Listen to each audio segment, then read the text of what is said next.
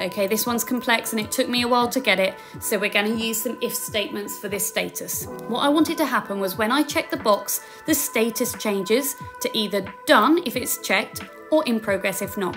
But I only wanted this to happen if there was writing in the B column. So I'm going to jump right in with the formula that I used, and like I said, it took me a while. So click the equals button, open the formula bar. We're starting with an if statement. An if statement basically says if something is happening in a cell, if it's a true value, this will happen. If it's a false value, something else will happen. That will make sense as we go through.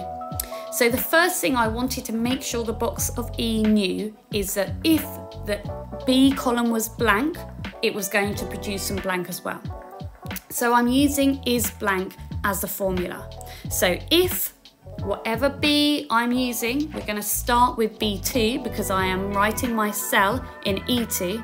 So if B2 is blank, then what I'm going to do is some quotation marks, but in the quotation marks, it's going to be blank as well. So what that's saying is if B2 is blank, the outcome is going to be blank in E. So that's the first thing I wanted to tell the cell. The second thing I wanted to tell the cell was another if statement about that tick box, but also related to that B column as well. So I needed to use for this one if and, because I had two conditions that it was working on.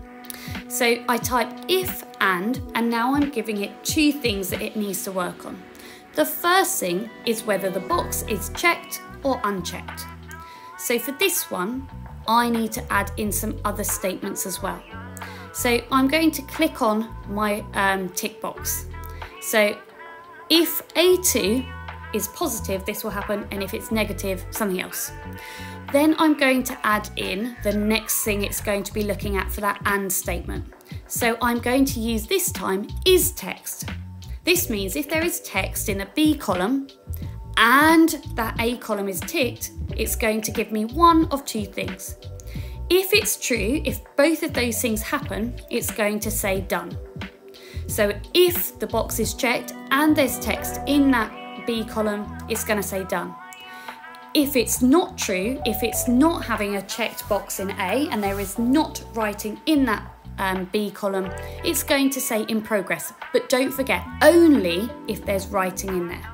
Or I've just got one of those brackets in the wrong place closed, so we just need to fix that, making sure those brackets are closed in the right place and taking the one off the end.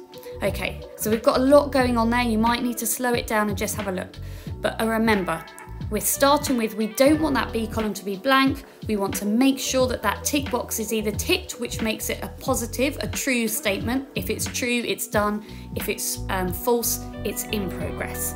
There's a lot going on there. It took me a lot of time to get my head around, so don't worry if you need to play about with this. But what we now see is when the box is checked, it says done. And when the box is not checked, it's in progress. I've clicked on the cell and I've just pulled that down to autofill the rest of them. Again, tick done, not ticked in progress. But you'll notice nothing happens unless there is writing in that B column.